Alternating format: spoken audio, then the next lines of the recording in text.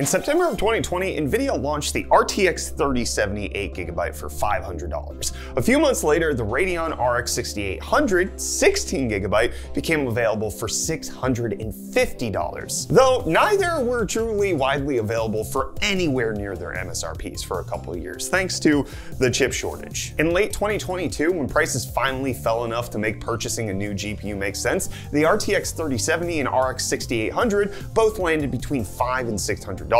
So consumers had to make the difficult choice on whether to go Team Red or Team Green. The debate since the release of these GPUs has been whether buying the 8GB NVIDIA card over the 16GB AMD card would come back to bite you. And as new game releases have naturally gotten more intensive and VRAM heavy, it's been more and more popular to go back and revisit this debate. So today, we'll take a look at some games that were released around the same times as these cards were, as well as more recent titles to see how time has treated these cards since their release. And if you're wondering where to pick these cards up for yourself, you should definitely check out today's video sponsor, Jawa. Looking for a new GPU but don't know where to start? Maybe you're liking one of the cards you're currently watching a video about? Yeah, I see you. Luckily, today's sponsor, Jawa, and the #1 gaming marketplace to buy and sell both new and used gaming gear, is here to help. Jawa prides itself on being the go-to community for gamers to buy and sell parts, with the marketing being in the hands of the people building the PCs and playing the games. The prices are reasonable and the community is strong. Whether you're looking for a nice 3070, which we easily found on Jawa, or a 6800, which we also found on Jawa, you're in the right place. With Jawa, all transactions are secure with both buyer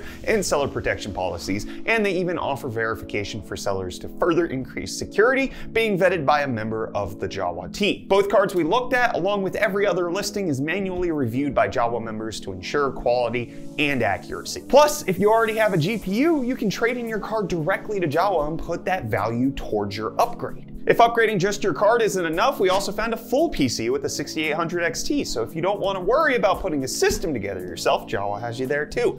You can check out Jawa via the link in the description below and get started upgrading today. Keep in mind, starting November 6th through the end of the year, Jawa is offering some great deals. Be sure to create an account and subscribe for flash sales, giveaways, and deals this holiday season. And keep a special eye out November 22nd through the 29th for incredible deals on builds, components, and peripherals for Jawa's deals of the day. Kicking things off with one of the most anticipated releases of 2020, we're looking of course at Cyberpunk 2077, which unsurprisingly remains one of the most popular games on Steam. With the RTX 3070, it's clear that it doesn't quite have the oomph to run at ultra settings or enable many ray tracing settings without a serious hit to playability. This works out in its favor with VRAM usage, as the high preset at native 1440p we're safely within that 8GB limit and averaging a healthy 75 FPS, with great 1% and 0.1% low performance. The RX 6800 fared better, but it probably wasn't much to do with the VRAM, as the 6000 series does have some great rasterization performance. It was about 10%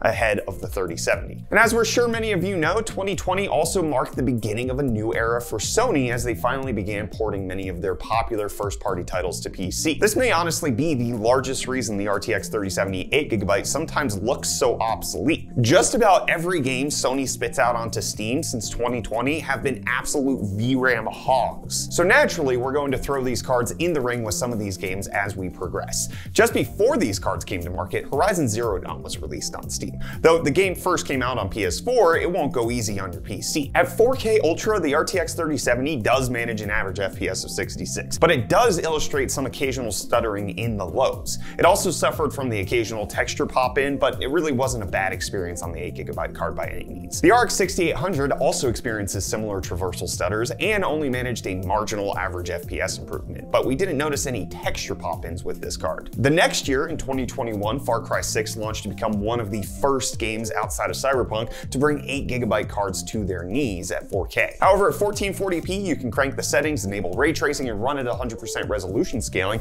while still averaging close to 90 FPS with the RTX 3070. But the second you want to play at 4K, you're reminded you're stuck in 2016 with just half the VRAM that Radeon offers. The RX 6800 achieves an impressive 101 FPS at 1440p and significantly outperforms the VRAM limited RTX card at 4K, delivering a 10-fold increase in frame rates. This highlights how a small increase in manufacturing costs can lead to substantial performance gains later on down the line. In early 2022, Dying Light 2 released, but in much the same fashion as Cyberpunk 2077, the RTX 3070 struggles too much for full 4K, so we're stuck with 1440p. In doing so, we were able to achieve a 76 FPS average with very respectable frame time performance and VRAM usage. Despite this, the RX 6800 still runs away with a 20% advantage at 92 FPS. Among the several PlayStation ports added to Steam in 2022, one of the more demanding remains the Spider-Man series. Though Spider-Man Miles Morales spared our 8GB 3070 from too much struggle as it managed 67 FPS at 1440p, very high preset with high ray tracing settings also enabled. The RX 6800 came out swinging with an 18% improvement to the average and around 40% to the lows. VRAM usage was over 10 GB on the Radeon GPU, so it seems it was able to overcome its ray tracing disadvantage with that extra VRAM. In 2023, Returnal came to the PC. This is a game that gets pretty close to consuming an 8GB VRAM budget, but during our benchmarks, the 3070 did, in fact, hold up quite well. At 1440p, Epic preset with no ray tracing enabled, it soared to an 80 FPS average with reasonable frame time performance.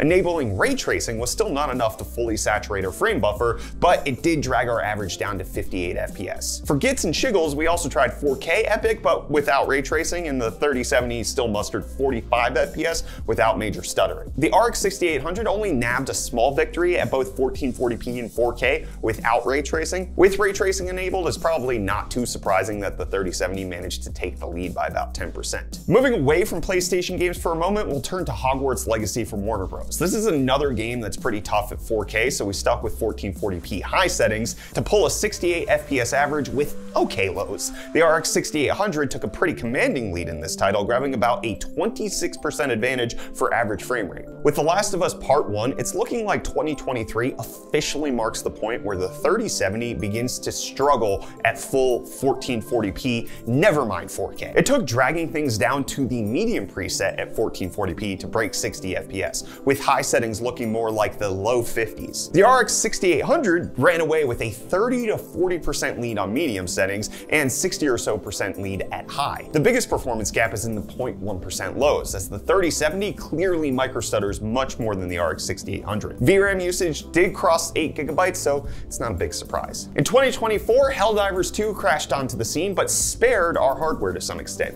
The 3070 is able to break 60 FPS at full 1440p ultra settings, and the RX 6800 couldn't push much higher, as it's only a few FPS ahead. In the Final Fantasy 16 demo, the 3070 really struggled. As it is now, you may need to drop to 1080p to see a 60 FPS average, as we were only netting 55. The RX 6800, on the other hand, runs much better at 75 FPS average, giving it a 40 to 50% lead. Rounding the benchmarks out with God of War Ragnarok, we'll first take a look at 4K medium settings to see that both the 3070 and the 6800 end up around the mid-60s on average. The frame time performance, though, is 15 to 19% better for the RX 6800, which should come at no surprise. It's a similar story at 1440p, where we see the performance gap narrow, but still hand the victory to Radeon in frame time consistency. If we average all of our results, the RX 6800 ends up outputting 20% better averages, 25% better lows, and 30% better 0.1% lows. So,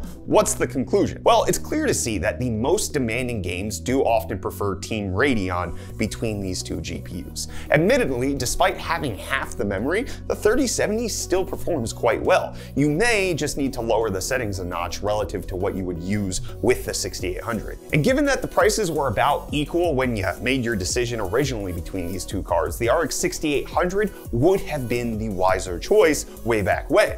But if you're someone looking on the used market trying to decide which to spring for, you've got a different choice to make right now. The RX 6800 is selling on Jawa for $300 to $350. Thankfully, the RTX 3070 is selling closer to $270. Those are pretty fair prices for both of these, to be honest. But it might probably be worth swinging for an RX 6800 or 6800 XT if your budget allows. In any case, we're hoping to see the VRAM wars end, as it's just silly watching otherwise good hardware be held back by a small, cost-saving decision. But thankfully, there are modders out there who can put 16 gigabytes on the 3070 and alleviate some of these woes. Obviously, we don't know what the future holds or what future games are going to look like on these GPUs, how GTA 6 will hold up on them, for example, but it is clear that as the years have progressed, the last half decade since these GPUs have come out, that the extra VRAM definitely is putting AMD as looking like a fine wine choice.